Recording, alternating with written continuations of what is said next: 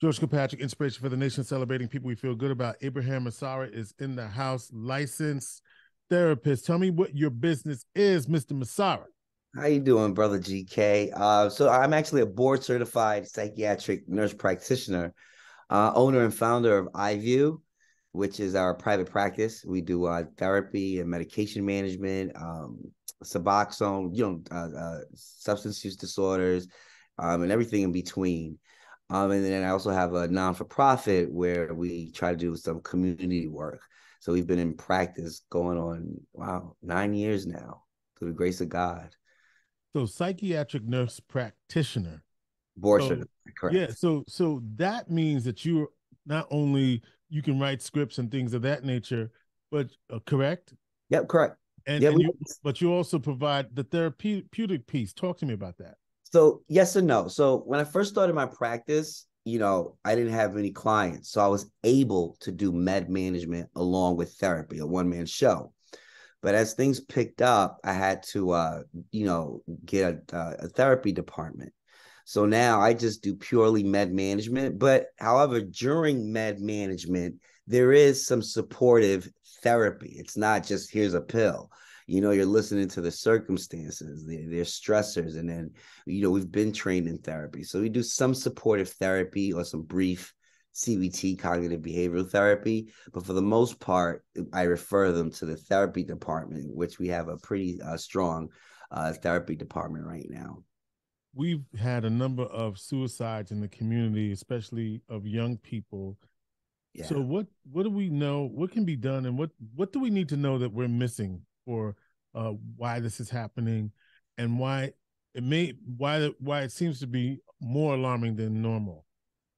The suicide rates have definitely increased in the last few years. Our world's a little more complicated, since the pandemic. The isolation has definitely caused us distress. I mean, our children, they're really dysregulated since returning back to school. And emotional intelligence comes with time. It's not just read a book and learn everything you need to know about your emotions. Emotions are complex. Sometimes we're not even able to label the type of emotions that we're feeling. You know what I mean? But what you can do to help protect it, because your question specific, it was children. So And that's because that's what I'm alarmed by that because yeah. we see young people, we a couple of districts, I believe Fayetteville, Baldwinsville, we're hearing about these things happening, and it used to be that we didn't know how the young person took it, but we're seeing that young people are completing suicide. I'm sure that there have been attempts that we don't really hear about, but what you talk about young people in particular. Is there something that we are missing, even in this dysregulated world? This is my opinion based on my observations, based off, treating young children and so on. The world's evolving faster than our brains. Back in our time, GK, keeping up with the Joneses was who lived to the right of you, to the left of you. Nowadays, with social media, keeping up with the Joneses could be as many as 1 million followers to 10,000 followers. And these kids, they're developing their confidence, their self-esteem. They're strengthening their ego. They're evolving and trying to become more intelligent, emotionally intelligent human beings. But that's a process. But with social media, it can disrupt that process because remember, when these kids post these videos, they're putting their best face forward. They're wearing their best clothing, doing their hair. They want to be influencers. I Right, mean, right. yeah, when I ask a child nowadays, what do you want to be when you get older? I don't hear, oh, a doctor or a lawyer or a judge or a police influencer, streamer, a YouTuber. That's what they're aiming for. But anyway, to stick back to the topic, social media definitely plays a role in that sense where keeping up with the Joneses is you can't keep up. There's always going to be a new influencer trying to outdo the other. The other thing social media does, and it's more tied into the gadgets, the cell phones where most people use their cell phones as computers, and that's where they get their social media content. The cell phone causes isolation.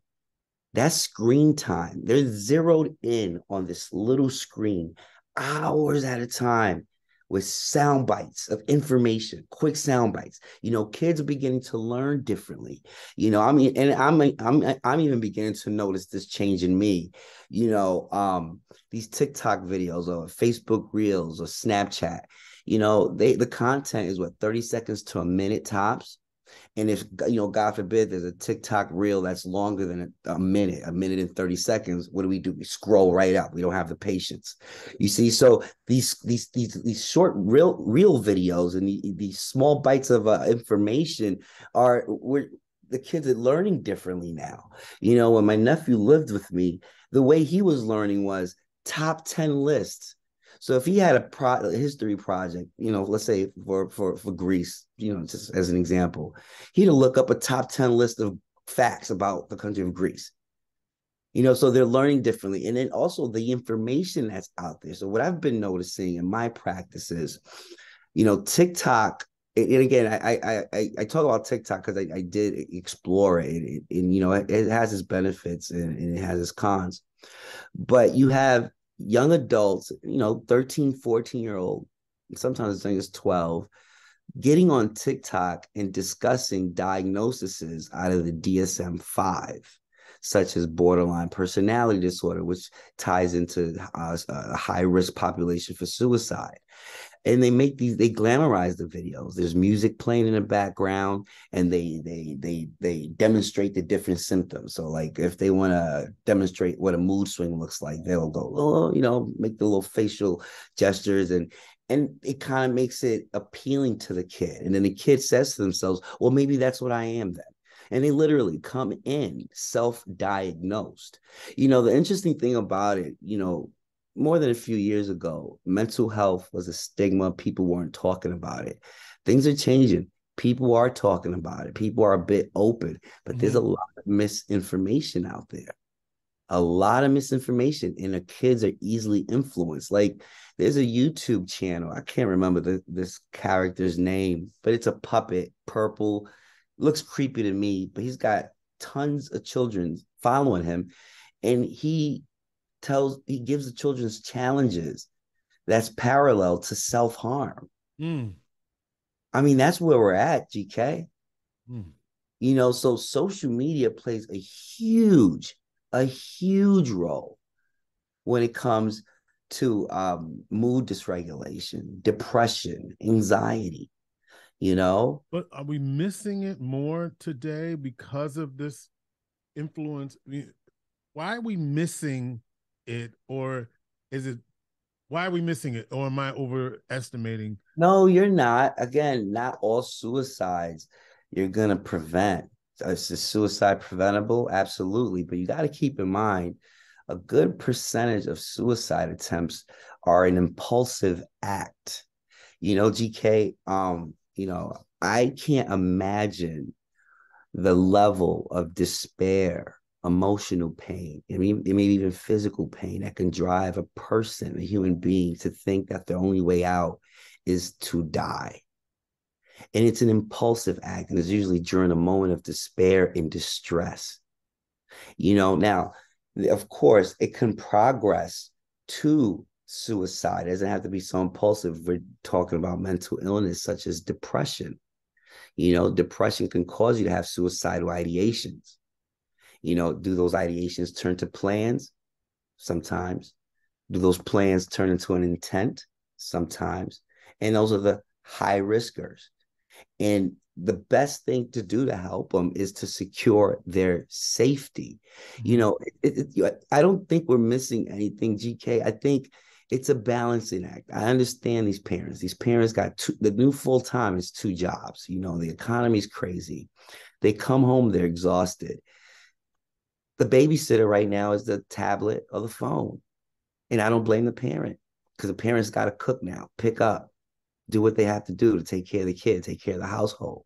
So yeah, get on Snapchat, get on YouTube while I take care of everything.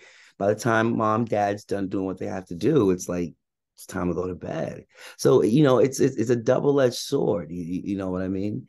Well, But yeah. It was a double-edged sword. Go ahead. Yeah, it's a double-edged sword, but the amount of screen time these kids are exposed to definitely fuels mood dysregulation.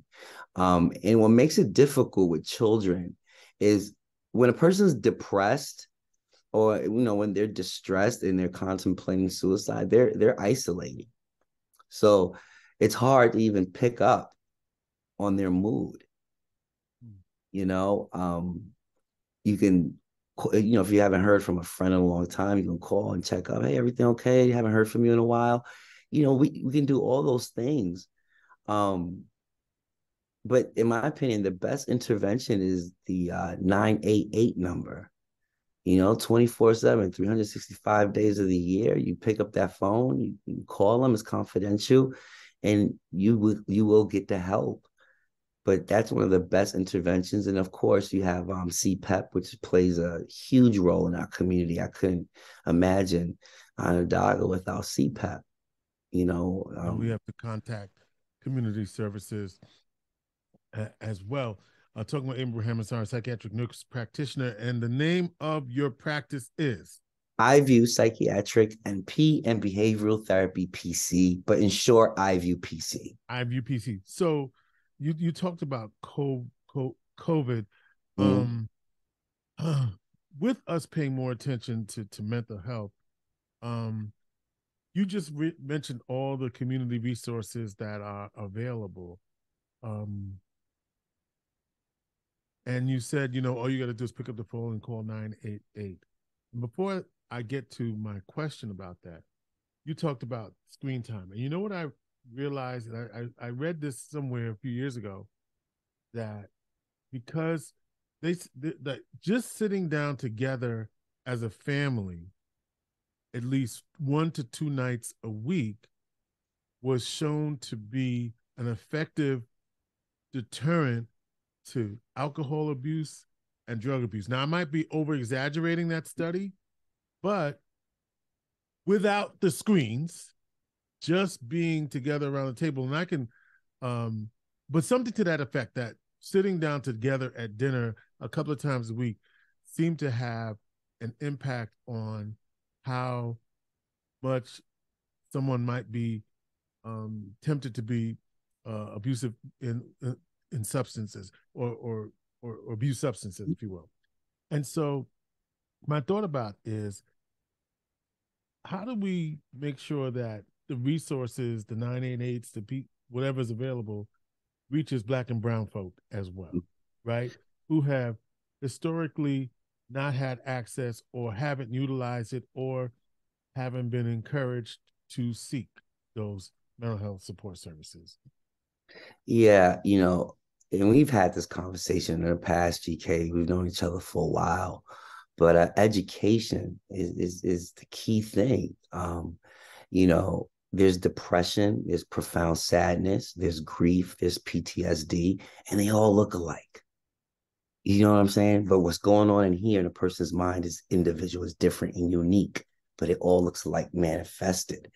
So we have to educate our community in regards to what mental wellness looks like, what mental illness looks like. I've had so many clients that thought that psychosis was normal and that everyone goes through that.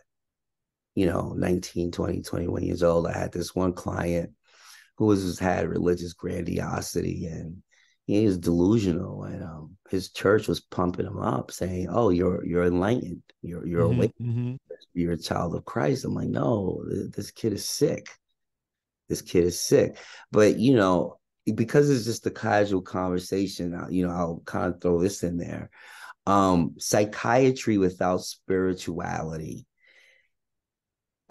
is less effective. If there's some level of spirituality, there's, psychiatry get more efficacious in helping people suffering from mood disorders. But anyway, going back to the question, it's education. We have to have panels in a community where people can come in and ask questions. We have to educate people on what these medications actually are, what they actually do, because they're not happy pills. I could tell you that without pause or hesitation. They're not happy pills, and they won't stop they won't change your circumstances. If you're making poor decisions that lead to circumstances that cause you distress, then you need to mitigate those poor choices. But these pills won't take away the circumstances that surround you that may be causing you depression, whether it's financial issues, marital issues, health. No, it won't take that.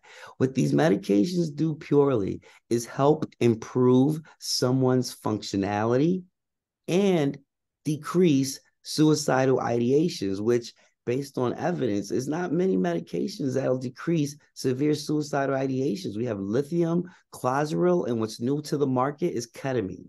Mm-hmm. Ketamine is very promising, and we do ketamine treatments at our clinic as well. So where do we go from here? Because I'm concerned that we may not. I'm concerned that we're missing something. And you're saying, well, we're not really missing something. So, okay, if we're not missing something, I'm thinking about, especially for our kids, also the impact of, in some pockets, neighborhood-related trauma, and our response to that. So we talked about screens. We also talk about, I know we don't talk about this enough, but the impact of racism on Black and brown folk and the trauma associated with that. Probably something that many of us have tucked away and not talked about, right. and the little aggressions or microaggressions that happen. And I don't know if that is something that is a part of this.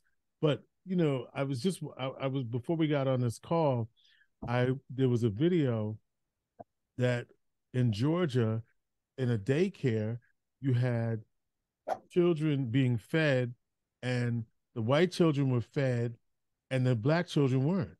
Like it was just a live stream of the, oh, this is our kids at breakfast or lunch or whatever the mealtime was, and the little Black children were sitting there with nothing in front of them, and all the white children had food, and they were eating their food. And I'm saying, so it starts there. So I'm on a tangent now. No, it's okay.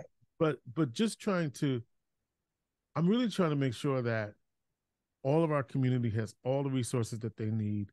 You mentioned faith as a component, but what if that's not enough? I know that's controversial to say, but how do we, as a community, support our young people mentally, emotionally, and socio-emotionally? Yeah.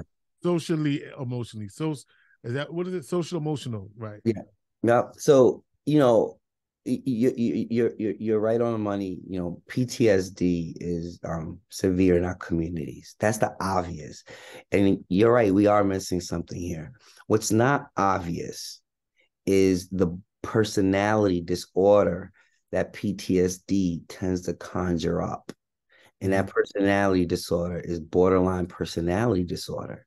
In our community, the Black and brown community, that is not discussed much. Mm-hmm. And borderline personality disorder, in my opinion, is what's fueling all this gun violence, all this reckless behavior, all this lack of self-love. Because if you look at the symptomology of borderline personality disorder, and you look at the criteria, you see things such as easily annoyed and irritable, issues with identity, dramatic short-duration mood shifts, reckless behavior, self-injurious behavior. And this could include drug use.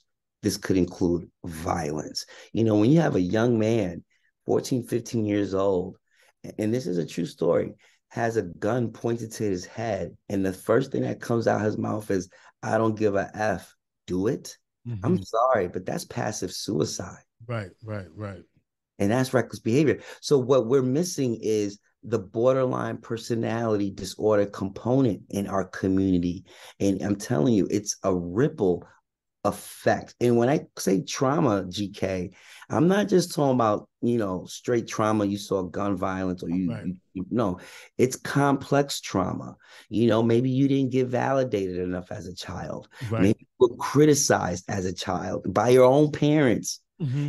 Complex trauma. And it's continuous because they still live in that same household. But what that conjures up is borderline personality disorder. Another symptom of that, real quick. So, when two people are in a relationship, and the one person in a relationship really doesn't want to be with them anymore, but yet doesn't know how to let go.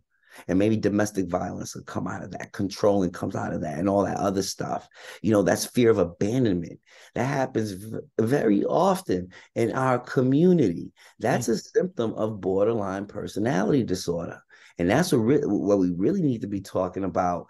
In Syracuse, I had a chance to talk to Tony, the Syracuse school superintendent, and we're actually writing a proposal to educate the school districts about not only trauma, because I feel like that's the obvious. It's the borderline personality disorder that the trauma is conjuring up. I think that abandonment piece is something really to look at. So just to state the obvious, what are some of the warning signs or suicide ideation that we can look for? We've heard things like, completely more isolated, changes in routine, things of that nature, withdrawing. Yep. What else do we need to think about in terms So, of? So all those things you said are correct. And that's when you want to jump in. You don't want to just sit back and observe. Is this going to get worse? Is it going to get better? Or is this a phase? The best way to find out if someone is suicidal is to ask them straight out. Are you feeling suicidal? Are you thinking of harming yourself? They're going to be honest. Yes, I am. Mm-hmm. And move forward. How do you plan to do it? They'll tell you their plan. And then I usually ask questions like, what's stopping you from doing it? If they can't answer that, that's high risk. Because usually what stops people is, oh, I got children. Oh, Jesus, he'll punish me. There's a safety net. Oh, I couldn't do that to my parents. I would be afraid to ask that question. No. That's a What's question. stopping you? Because to me, that's a provocation. It sounds that way. Yes. But remember, the suffering person, you don't need to provoke them. They're already heightened. They're already right. Okay. You're not exacerbating anything. You really want to know what's the safety net, because that's going to be your ally. Okay. If this so person, when you hear the what's stopping you, then you want to amplify and have more of that available to that individual. I got you. Sometimes it's their pets. Oh, because I don't know who's going to take care of my animals. That's why I haven't done it. So we focus on animals, like, build relationships. They need you, so on and so on. But again, as I mentioned earlier, the act of suicide, more often than not, is an impulsive act. The progression usually deals with mental illness such as depression, bipolar, schizophrenia, OCD, PTSD. And then the impulsive part of it is circumstances. You might have lost your job, and you're having some financial distress. You don't know the way out. Transgender is a hot topic. That's an interesting one. They're considered high risk because not only does the individual want to, they want to, transition, whether from male to female, female to male. I'm learning more and more in my profession as I do it and as I read. So you would think that, okay, they have relief now, because I can't imagine being born a man, but my brain's telling me, no, you really are a woman. I can't imagine that. So you do the transition and you would think it gives them relief. But no, now they're dealing with a whole new set of issues. How society's going to look at them. How they're going to be judged. Are they going to be accepted? Blase, blase. So that's a very high risk population. Another high risk population are the substance use. Mm-hmm. The substance use. Remember, substance abuse is so insidious. First of all, no one ever wakes up and says, today I want to be an addict. The shit fucking happens. Sorry for cursing. I'm sorry. The thing, it happens. But what makes an addict really high risk is when a person starts to feel hopeless, mm-hmm. worthless, we're in the red zone. And an addict, because an addict doesn't want to be an addict anymore. They get mm-hmm. tired of being tired. They get tired of running. And they may have maybe a month, 2 months of clean time. And if they relapse, that guilt that comes with that relapse will conjure up hopelessness, worthlessness. There's no hope for me. There's no cure for me. I'm going to go kill myself. It's another high risk population. All right. So, what are some thoughts, closing thoughts on what we should be doing now? What you would like to see? This again, this this abandonment piece is really, really got me thinking, because that might be something that we just people don't even know how to identify that, right? You And got it. so because they don't know how to identify it, they're lashing out, or they're doing things, but that they really want to, they they really don't know how to explain or express that that's actually what they're feeling, right? So, Right. Right. Yeah. It's abandonment, it's fear of being alone. And I've seen that in so many toxic relationships, and I'm just going to use guys because it's two men speaking. But, the man steps out of his marriage, doesn't want to be married, but yet doesn't know how to let the wife go or file right. for divorce because they fear being alone or abandoned. And that just causes so much distress. So yeah, abandonment is a huge thing. But education is the key thing. No, spread the information for the number 988. And just a quick little blur on. I mean, they are, again, ketamine has been promising for people who suffer from depression with suicidal ideations. But I always like to share with people who are having suicidal ideations that it's a permanent thing. Because remember, when someone's suicidal, they lost judgment, they lost insight. Mm-hmm. You got to kind of ground them. Like, it's a permanent thing. No one knows what happens after we die. I've never met anyone who's died and come back and discussed it. Mm-hmm. But we know what the Bible speaks of, and so on and so on. Mm-hmm. Tell them that the persons that will hurt most are the people that are alive, because you're still someone's son, you're still someone's uncle, you're still someone's grandson, or whatever the case may be. And those are the ones that are going to hurt for a very long time. Abraham Massara, owner, provider, iView Psychiatric. For people who are looking for mental health services, how do they get a hold of you? Yeah, you can go to my website, www.iviewtelepsych.com. Or you can just swing by the office. We're open Monday through Saturday, but we relocated, George. I don't know if I told you that. We have a bigger office. So we're at a 200 Gateway Park Drive, Building B, Syracuse, New York, 13212. And we're actually in the works of opening up a satellite clinic on the south side, like we had a couple years ago before the pandemic shut that down. So that's one thing, but I'll leave it with this. And again, I'm not talking as a professional here. We're just having a conversation, but every human being must have a relationship with a higher power. That is so important. I know how I identify. I identify as a Christian. I believe in Jesus. I believe that Jesus, the Son of God, a representation of God. And sometimes a higher power fills that void, that emptiness, that fear of abandonment. If you've ever attended AA or NA or any of those anonymous groups, step one is to realize you're powerless over this, and then you have to give it up to a higher power. And we know those 12 steps are very efficacious. They work.